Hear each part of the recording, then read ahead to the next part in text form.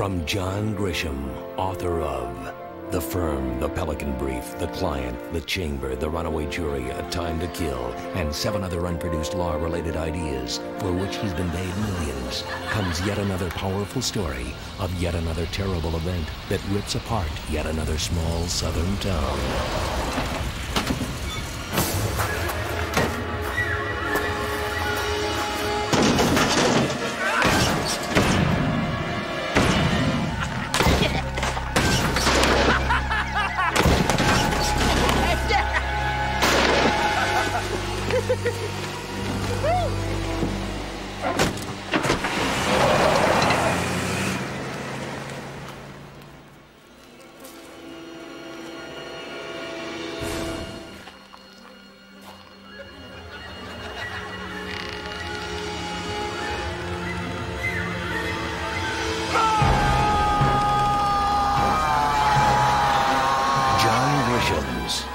The Mailbox, starring Samuel L. Jackson and Matthew McConaughey as John Hornbook, the idealistic young lawyer who faces an awesome moral dilemma, not unlike Chris O'Donnell in The Chamber.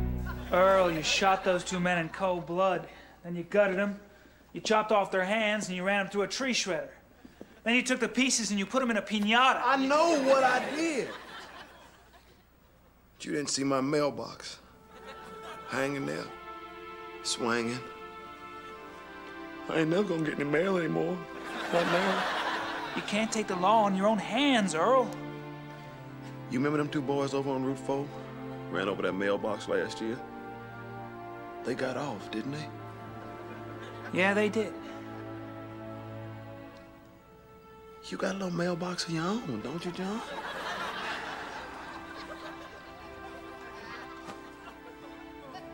All right, I'll take your case. John Hornbook is running for his life and for the life of his client. Think, John. Think. How am I gonna get him off? John, I'm worried about little Billy. They're teasing him something awful at school.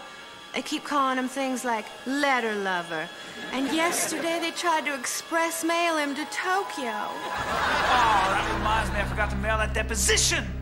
John, you care more about that mailbox than you do about your own family. What? John Hornbook is running because he has to. You're losing the case. Who are you? A friend. And Julia Roberts as the beautiful, brilliant, articulate, and brilliant young mystery woman who has all the answers. And she's beautifully brilliant, just like Sandra Bullock in A Time to Kill. They're after me because I have this brief. Here.